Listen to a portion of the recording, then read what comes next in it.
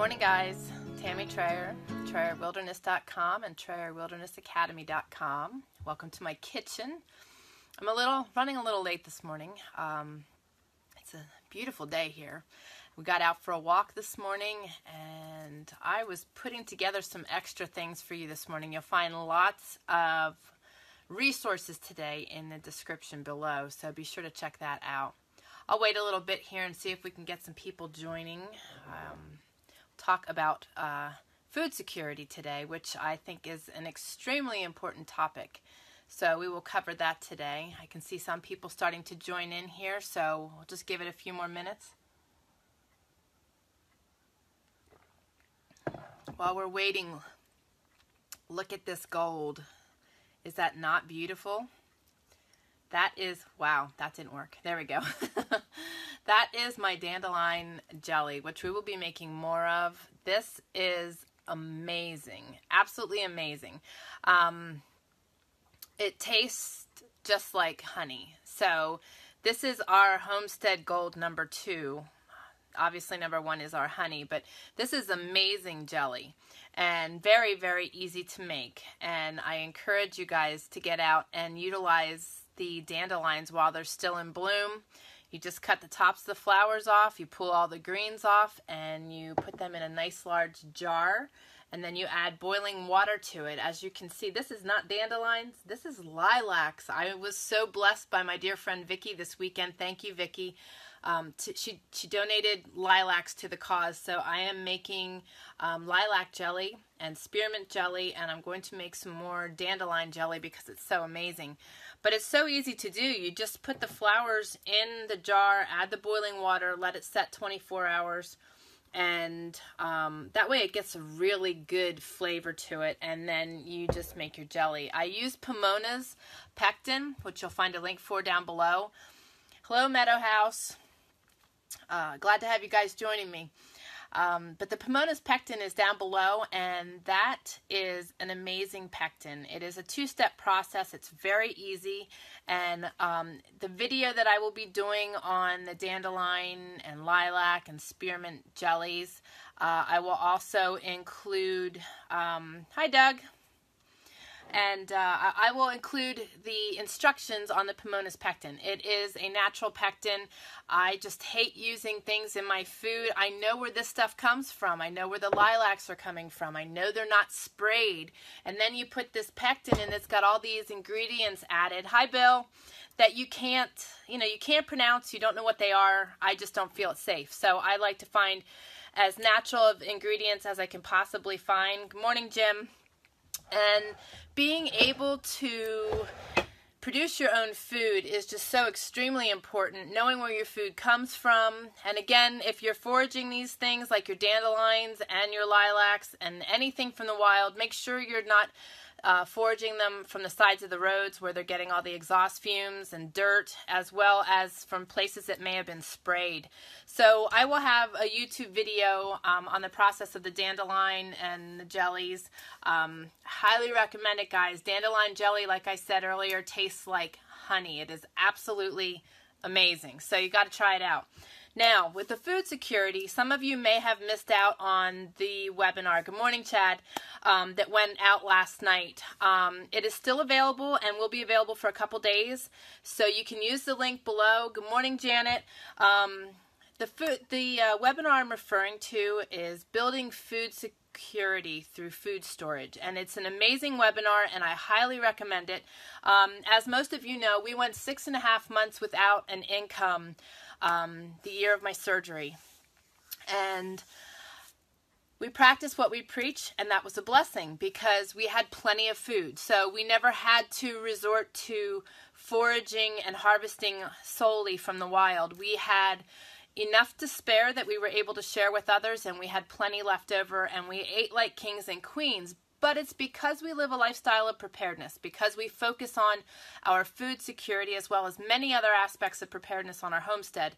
And that's what I want to be able to share with you guys. It is so important to not just have a month's worth of food sitting in your home, but to really think long term. I do a lot. We not only can our food, we have dehydrated food that we do. We also purchase freeze-dried food and traditionally preserve our meats and also can our meats and have a lot of raw ingredients. Now, when it comes to a level of preparedness and even wilderness survival where you need to pack food when you go in the woods, or if you're in a situation where you need to pack up and go, the beauty is freeze-dried and dehydrated foods are lightweight and are in abundance, much more so than your canned foods. So it's easier to travel with such things. So when you think about all the different aspects of how you utilize your food or how you may need to utilize your food, it's really important to think of all those things and be sure that you are keeping track of your inventory of food. So if you missed out on that food security webinar last night, the link is down below, but it's TrayerWilderness.com/foodsecurity-FB for Facebook. I just put that link in there so I can keep track of things. And there's also another workshop going on this week, and it's Grow Your Own Food. And you can find that link below also, but it's TrayerWilderness.com/grow-your-own-food. Knowing how to grow your own food, harvest your own food, forage and harvest from the wild, these are so important, because if you don't know those skills and something happens to our food supply, what are you going to do? You have to have backups and then backups for backups in place. And that's what we do. That's why when we went 6.5 months without an income, although it was a very hard spot to be in, we didn't starve. We had a roof over our head and we were constantly warm, because our firewood is another aspect of our extreme level of preparedness. We are constantly thinking about that and constantly keeping our woodshed full. We are now in spring and we have a woodshed that still has half full of firewood. So abundance, thinking ahead, being prepared, and you know, if something were to happen to the mountain man, just for example, I'm going off a little bit. Good morning, Pamela. Just going off a little bit on the level of preparedness. You know, if something would happen to the mountain man and I would have to go out and harvest the firewood, I could do it. I know how. It would take me a lot longer than it takes him, and it would be a lot harder work. Not that I can't do it, but if something happened to him and we didn't have what we have here, there are chances that we would be struggling through the winter months. So when you prepare ahead of time and have extra, that way you're covered when those unexpected events happen. So the same applies for food. So now, also for you guys that might be new, good morning, Sharon. Sharon Peterson just joined me. When we were speaking of the dandelion jelly, that sweetheart is the one I got my recipe from. And she is the canning guru over at simplycanning.com. And Sharon is my hero when it comes to canning. I hope things are going better for you now. Yeah, this week has been a better week. Thank you. I appreciate that.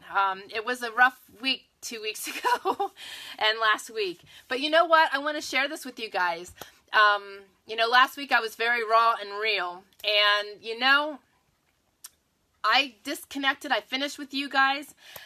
And for those of you that are faithful, you may understand this. The Holy Spirit just rocked my world. I was just so incredibly empowered, and it was just truly amazing. You know, so when you put your trust in God and you lean on Him for your guidance, it is amazing what He can do in your life. And I think I'm a walking testament of that, because you saw I wasn't in a good place last week. It was a rough week.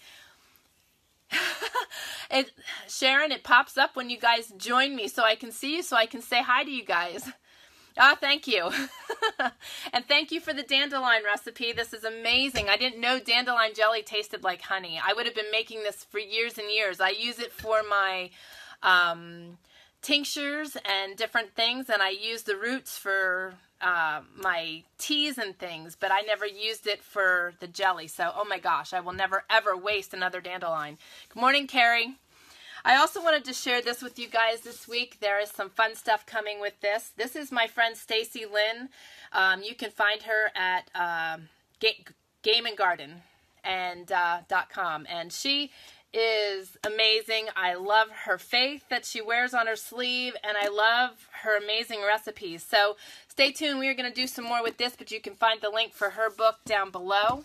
She does a lot with wild game and what she is harvesting from her gardens. So her recipes are just amazing. And she's a Southern girl, so it's got some really good Southern spice in there. Also, in the links below are a couple of different resources as to where I purchase some of my food. I just realized I didn't put one in there, but I will add that in a little bit. But Zacon Foods is where I purchase some of my meats. You can find them at TrayerWilderness.com/Zacon Foods. When you connect with them, it is going to be dependent if they are available in your area. The same with Bountiful Baskets. Bountiful Baskets is your produce, and they are available in certain drop spots. So I also realized I forgot another one on there, but Bountiful Baskets can be found by going to TrayerWilderness.com/Bountiful Baskets. It's nice because in the winter months, and even here, I was really spoiled in Pennsylvania. We had farmers markets all over the place. Good morning, Terry. And we had fresh, farms that had stands within miles of our home, and they were just all over the place. Same with good butcher shops. Butcher shops with grass-fed meats that were smoked awesome. A lot of people today use the liquid smoke. That just does not compare to good Pennsylvania Dutch smoked meats. And we were spoiled. So the first thing we built when we got out here after building our home was our smokehouse. But having those resources, and many of you guys have these resources at your fingertips. Pick your own fruits and vegetables from the farms, different farms, flea markets, CSAs. Don't miss out on these things. If you are unable or don't have the time to grow your own vegetables or haven't dug into that yet, don't miss out on the resources that are right around the corner for you, because out here, I don't have them, and I miss them greatly, because I could walk out of the farmer's market with a massive box of produce for $35, and I was just giddy. And being able to get that fresh produce that you know is safe, it doesn't taste like plastic, it has flavor, the tomatoes were to die for. So don't miss out on these resources. This is a time of year, and it's really good when you can eat what is in season. I really believe that is the makeup of things. And I also have strawberries that I will be making jelly with, as well as a pie. So I have a deer neck roast in cooking now, and I'll be making a strawberry pie for dinner. So the mountain man's going to be eating good when he gets home today. Also, Thrive Market is a great resource for non-GMO foods and organic processed foods. So you can find them by going to TrayerWilderness.com/Thrive Market. Azure Standard is another company that you can actually order online from, but they also set up drop spots if there's enough interest in your area, and you may already have one and not know about it. And you can find them by going to TrayerWilderness.com/Azure Standard. It's AZURE Standard.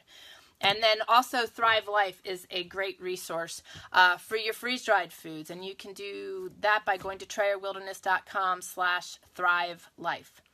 Now, being able to get good food is so important. I've talked about it.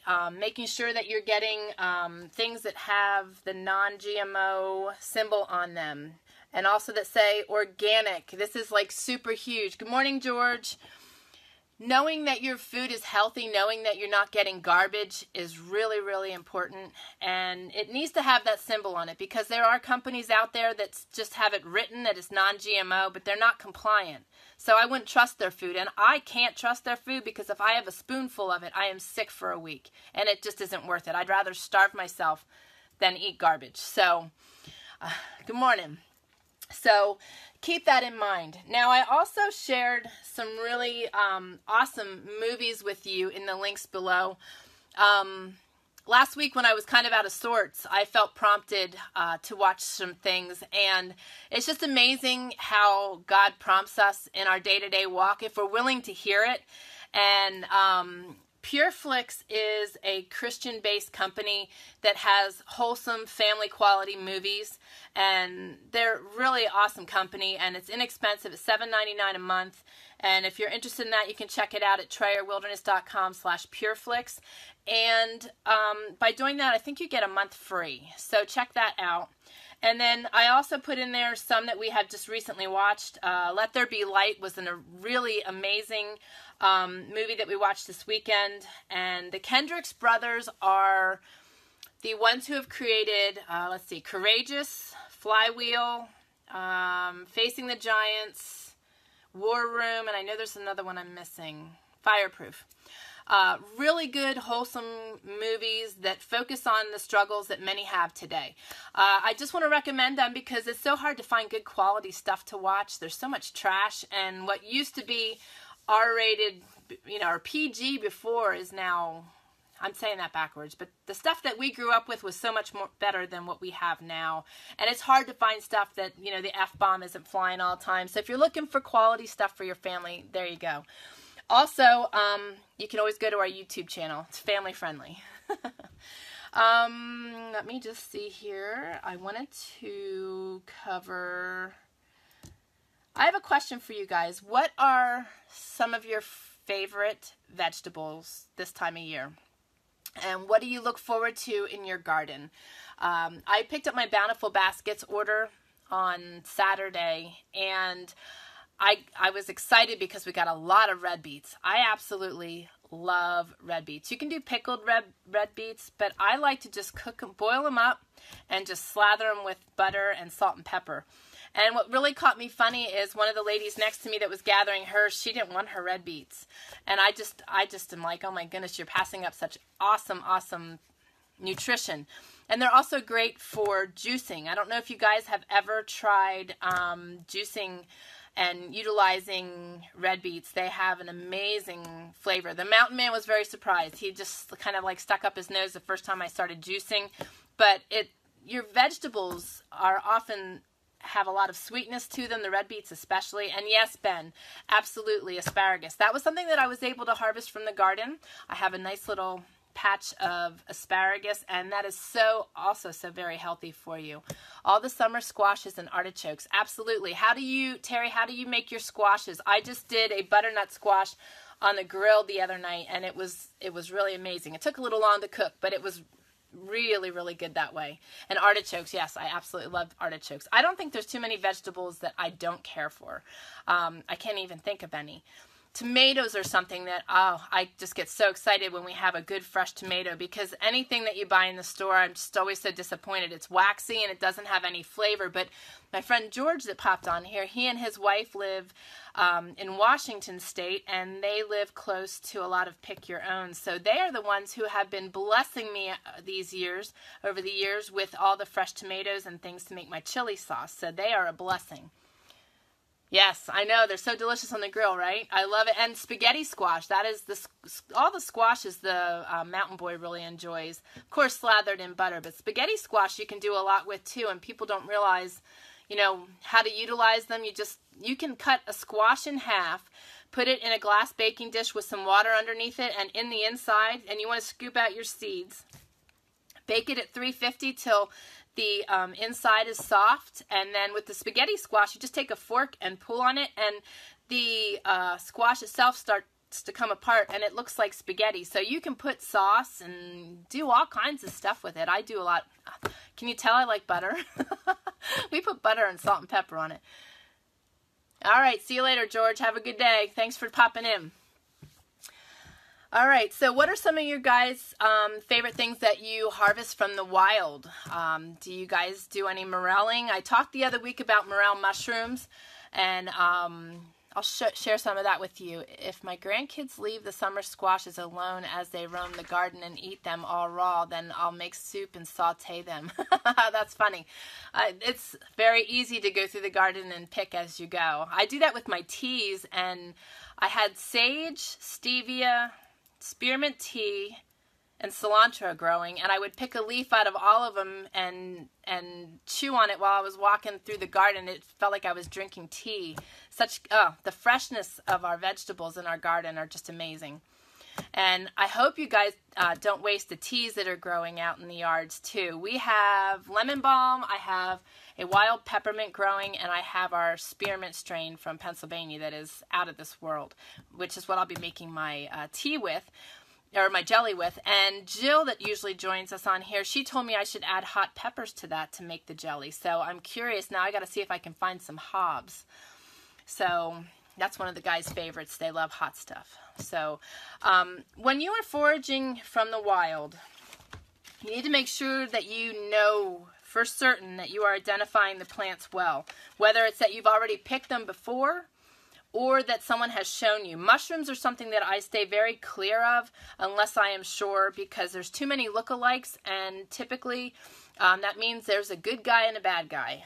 Right here, hopefully that you'll be able to see this. Right here, these two right here, these are morels. They are very distinct look to them. They have the big open pores. And there is what they call a lookalike. I don't think it looks like it at all. It's very different because you can see these are more pointed, even though this one here is a little more rounded. They definitely have a distinct look compared to what they consider the lookalike. The difference is that when you slice them in half, the morels are hollow in the center, where the lookalike one has fibers in the center, and that one is poisonous. So stay away from that. But morels are like the steak of the woods, and they are absolutely amazing. I can't have them anymore. I can't have funguses because I have such a problem with mold, which is really awful. I also enjoy going to help pick them, and I'm afraid to pick them because of the reactions that I have. So my guys enjoy them now. I just get to watch them enjoying them. But foraging from the wild is such an awesome, awesome thing, and there's so much around us. And learning how to identify those things is really important. This is one of my favorite books, Edible and Medicinal Plants of the West. And that's by Gregory Tilford. If you go back 3 weeks to where I was talking about foraging in the live videos, I have links to all of those, and also on our resource page on the website, because we love to forage and we love to be able to get as much as we can from the wild. So there's all kinds of berries, your blackberries, your elderberries. Elderberries are very medicinal, and I dry those so that I can use them in teas and tinctures over the winter months for healing. And they just have great flavor. I also make syrups and jellies with them as well. So what are some of the things you guys forage? Do you forage anything right now? Are you starting to get into that? What do you guys do in your neck of the woods? And there's stuff everywhere, all over the country. Some, you know, you have on the East Coast, and we may also have them out here on the West Coast, but there's some unique to each coast as well. There's a lot of plants, a lot of good medicinal things out there that are edible, good for you to eat, but good for you to also keep a handle on and dry to have in your herbal pantry for the winter. Thanks for the Zaycon recommendation. We didn't know about them. Yeah, absolutely, Ben.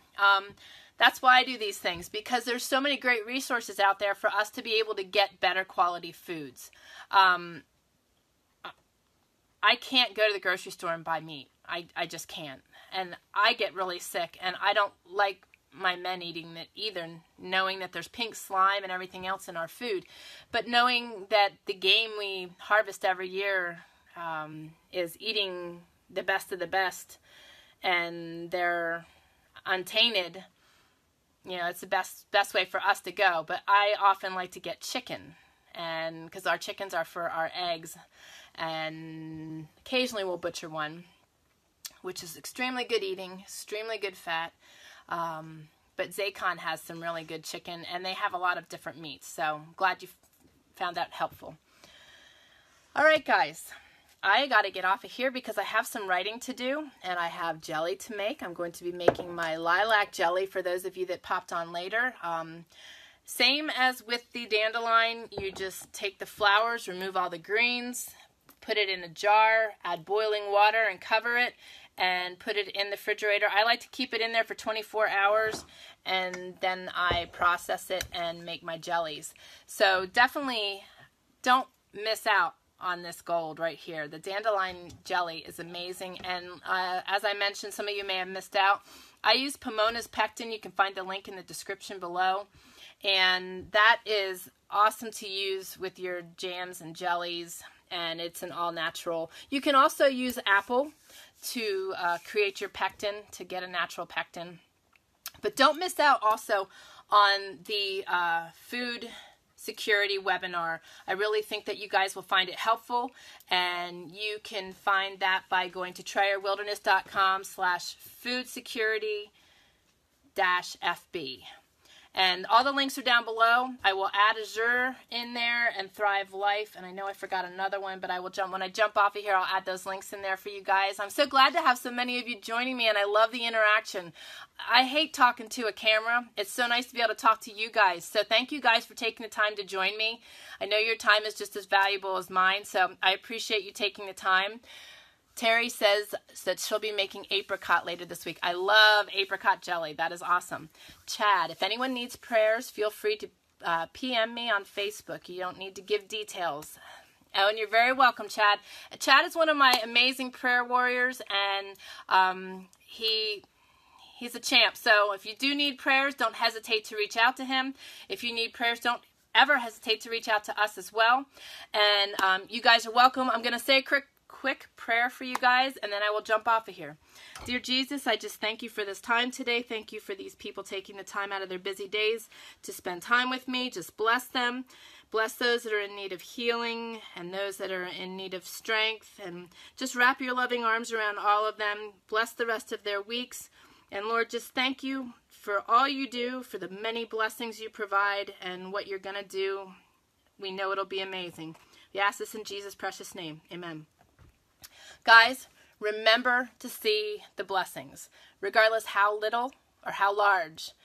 Every little blessing counts, and every little blessing has purpose, and it will change your spirit. It will change your thinking, and trust me, we all need that. We all struggle in different ways. We all have different valleys and different things going on in our lives. So don't miss the blessings, because guys, those are the things that are just the most amazing. I've seen so many miracles, so many blessings, and just want to inspire you and encourage you to see yours.